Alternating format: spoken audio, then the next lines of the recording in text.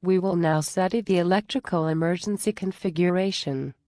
As there are a lot of events which happen at the same time in the aircraft, we will show these events in a sequential order. Let's assume we are in flight and no previous faults have occurred. As you can see, the first consequence is that the power supply for the first officer's PFD and ND, the captain's ND, and the lower ECAM is lost. The SOP recommend in such a case that the captain will fly the aircraft while the first officer does the ECAM action. Note, another consequence is the loss of MCDUs 1 and 2.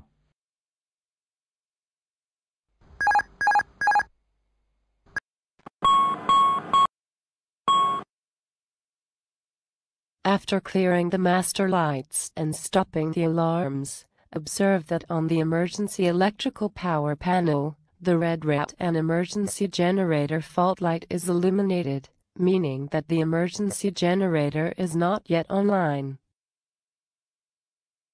After a short lapse of time, the RAT and the emergency generator light disappears. The emergency generator is now running and supplying the system. Notice that with the emergency generator online, the power supply to the captain's ND has been restored. Note, MCDU1 is also recovered. On the engine warning display, you can read that the autopilot has disengaged. Let's deal with this first. To continue the procedure, we will clear this line by pressing on the clear key. Read the title of the failure. The red emergency configuration title means that you are in an electrical emergency configuration. The red message, Land ASAP, orders to land as soon as possible. Observe that you have to maintain a minimum speed when the RAT is extended. Caution! Below this minimum speed, the RAT will stall, and the aircraft will only be supplied by the batteries. On batteries only, expect to fly approximately 20 minutes. The pilot flying will ask you to perform the ECAM actions. You will try to reset the generators. Here, this will be done for you. The reset of the generators has not been successful. Before continuing with the procedure, let's look at how to access an ECAM page when the lower ECAM is not available.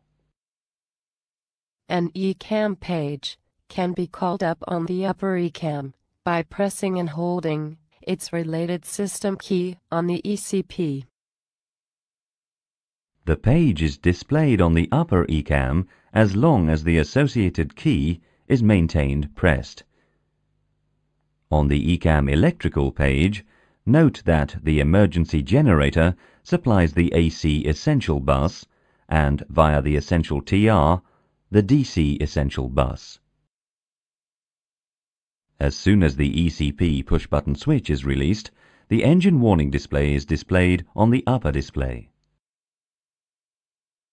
As the previous reset of the generators was not successful, we will carry on with the procedure by pressing the bus tie push-button switch.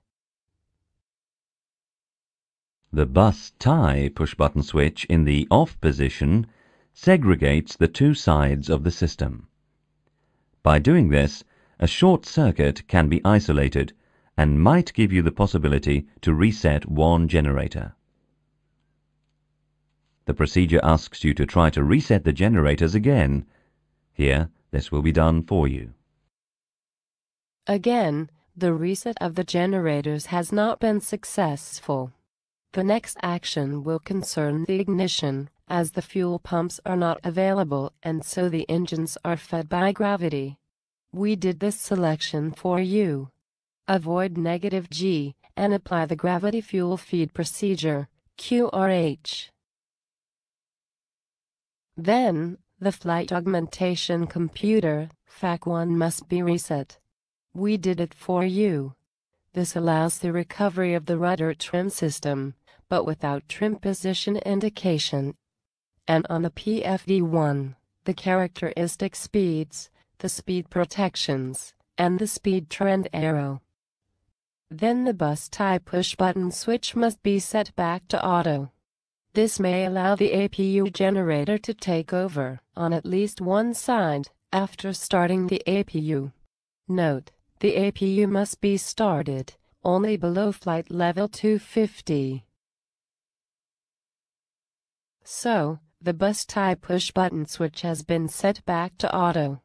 Then below flight level 250, you may start the APU only if it is available. Note: when the APU master switch push button is set to on, the batteries are connected to the DC BAT bus for a maximum of 3 minutes. As the next step concerns another system, we will stop here and study the indications on the right side of the engine warning display. Notice the amber flight control, auto flight and air system titles. This means that these systems are affected by the boxed primary failure. Their related procedures are stacked after the current one, and will appear with the completion of the primary failure procedure. For that, we have cleared the boxed primary failure for you. After clearing the affected system titles, the memo is displayed with the white STS. Again, the related key on the ECP must be pressed and held to display the status page on the ECAM upper display. As long as the STS key is kept pressed, the status page is displayed and can be reviewed. The listed inoperative systems are those seen by the ECAM. For more, refer to your documentation. Even if the rat is able to hydraulically drive the emergency generator correctly down to 125 knots, the approach speed should not be below 140 knots. Let's see what happens when the rat stalls, or when the aircraft is already on ground, with the speed below 100 knots. As soon as the rat is not able to hydraulically drive the emergency generator, the electrical network is automatically transferred to the batteries and to the static inverter. As a consequence, the DC and AC essential buses are still supplied, but they are partially shed, leading to the loss of the MD1 and the MCDU1. Note: this can be checked on the ECAM ELIC page, if it has been selected, of course for training only. But when the aircraft is on ground and below 100 knots, the DC BAT bus is now supplied, allowing also the start of the APU, if available. On ground, if APU generator cannot be connected to the electrical network, as soon as the speed is below 50 knots, all remaining display units are lost. We will now review some indications we did not have the opportunity to see when performing the previous procedures. As a result of the loss of AC Bus 1 and AC Bus 2, and provided the speed is above 100 knots, the RAT is automatically extended. During the RAT extension, before the emergency generator comes online, the electrical system is powered from the batteries and the static inverter, as shown, for training only on the selected ECAM ELIC page. Note: the approximate flight time on batteries is 20 minutes. If the RAT fails to extend, or if the emergency generator fails to be online, the red fault light on the emergency ELIC power panel will remain on, and on the engine warning display, the related procedure is displayed.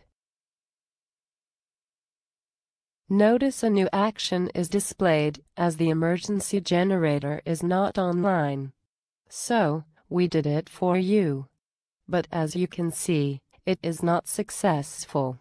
Also, the engine generator resets are not successful. As the rest of the IMA config procedure has been already studied, We cleared it in order to display the next procedure. Note, if the RAT has failed to extend, the green memo, RAT out, will be not displayed. Also, the APU, if available, can be started, but only when the aircraft is on ground and below 100 knots. Now, let's assume we are in flight. A generator overload has just occurred. Observe, on the ECAM ELIC page, the related chain and load indications are in amber, indicating that the load is above 100% of rated output. On the ELIC panel, an amber fault light comes on, helping you to locate the push-button switch corresponding to the procedure, and in order to reduce the load on the faulty generator.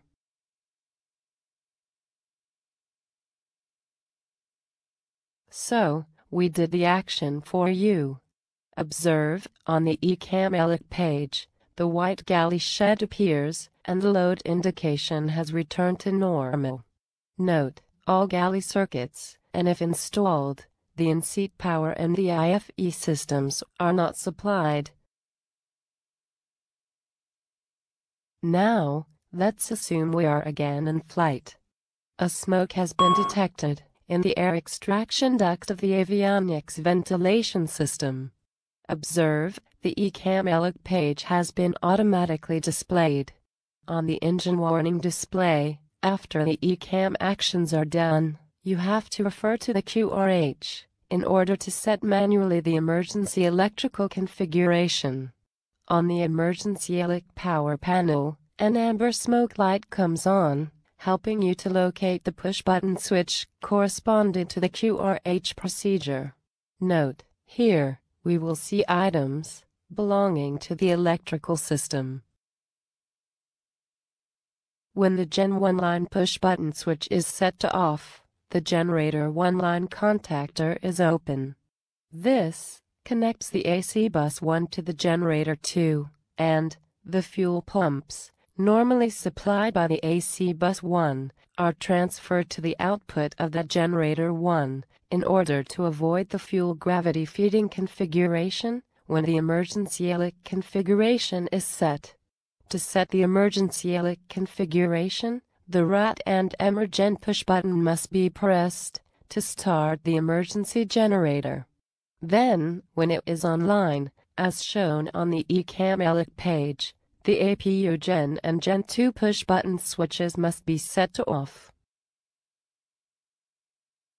As soon as the Gen 2 push button switch is set to off, the emergency electrical configuration is set, as shown on the engine warning display, and also on the ECAM ELIC page, when it is maintained displayed on the engine warning display. So, we will stop here, as you should continue to apply the QRH to know which part of the ECAM has to be followed. When a green circuit breaker, CB, has gripped for more than 60 seconds, an ECAM caution is triggered and indicates which panel is affected. Note, the black CBs are not monitored by the ECAM.